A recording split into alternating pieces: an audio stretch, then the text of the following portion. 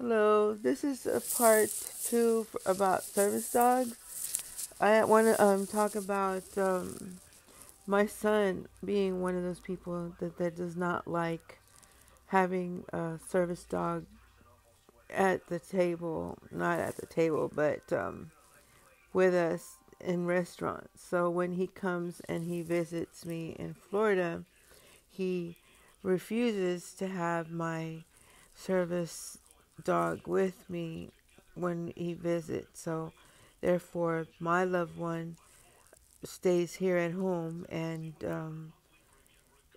stays with Lily. And we all go out to eat. And when he stays for 2 weeks, every time we go out to eat, Lily stays home with my loved one.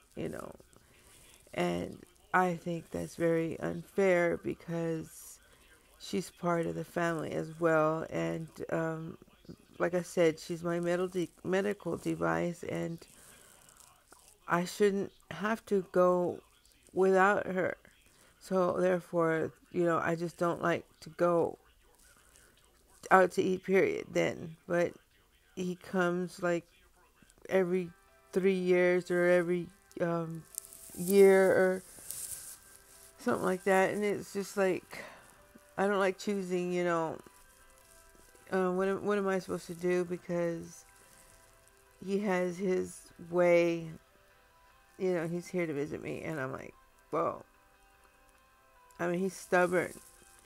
And I tried to explain to him how it's my right. And I mean, I'm like the advocate here about trying to explain my rights. And he's the person that is the one, like some of you guys that are like, I don't want dogs in restaurants because it's nasty. Okay.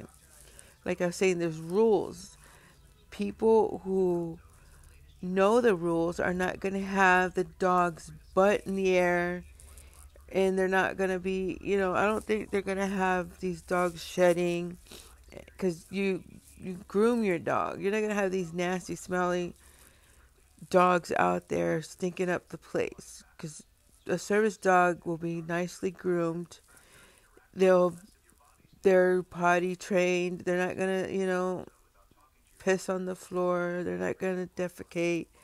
They're just well trained. Some of these dogs are better trained than some of these kids. I've seen kids all sticky and have accidents on the floor. I mean, honest to God, I think they're better behaved. And I mean, you wouldn't like it if we say leave your kids at home, because there's times when I'm sitting in a restaurant and the little kid is disrupting my meal, and he won't be quiet. And I've got like, I get like headaches really bad, migraines. My migraines are so bad, and when it gets that bad, I get up and I leave. So what I'm saying is, when someone with a service dog comes in, you don't like it, you can just move. Like I said in my first video. And thank you, dear, for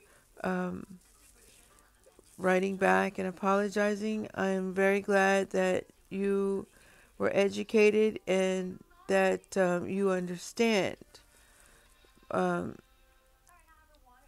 My son, he probably understands and he doesn't like it. And like I said, you can move, go somewhere else. If you see somebody with a service dog, he's in the military too. So he definitely knows the law, just like you know the law, but no, you can't have separate, like I was saying, so you can't ship us, like I'll say, ship us off to somewhere else. He can go on a ship and be gone for, I said, go eat your MRIs,